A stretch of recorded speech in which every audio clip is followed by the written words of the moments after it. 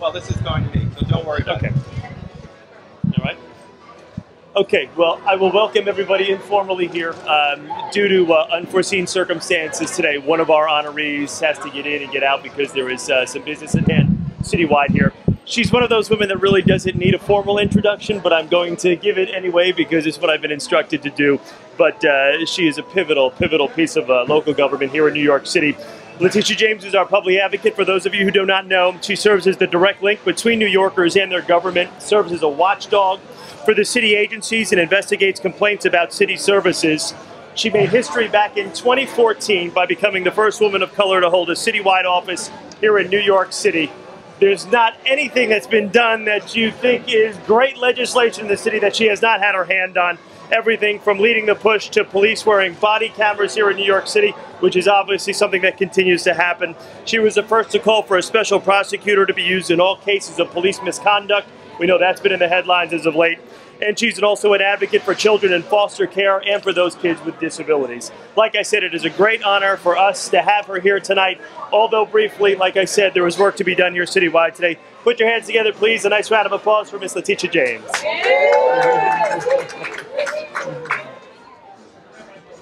This is for you.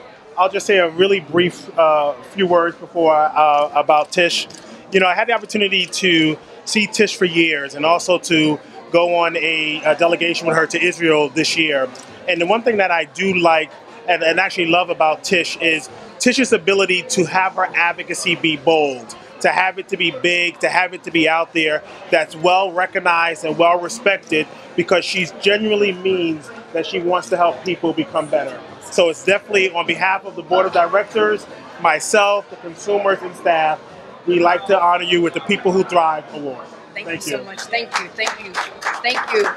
Thank you. Thank you, Chris. Thank you, Charles. Let us keep in our prayers this evening Officer Holder and his family. And let us hold in our hearts and in our minds the family of NYPD, which is mourning in the entire city of New York. I apologize that I have to leave early, but I've got some business to attend to as a result of that tragedy in this city. Let us pray that it'll never happen again. But tonight, I accept this award. I thank you, Charles, for all that you have done. This wonderful organization does so much great work in this city. And so it's an honor and a privilege to accept this award, and may you continue to do great work, and may you continue to thrive. Thank you. Thank you. We have one more thing for you. Not that I need to give you a citation, but you know, we got a citation from the Brooklyn Borough President, and we definitely want to honor you with this as well. You know what it's done. You've given them out before, but let's just welcome you with this.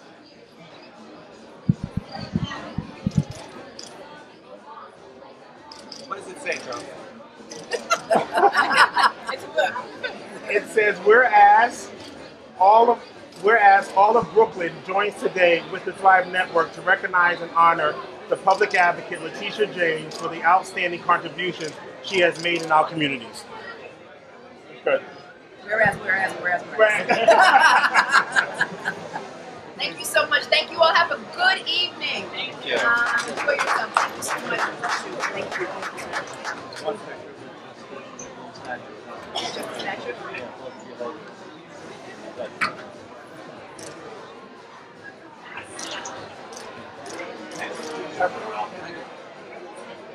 Thank you. Very good. Enjoy yourself.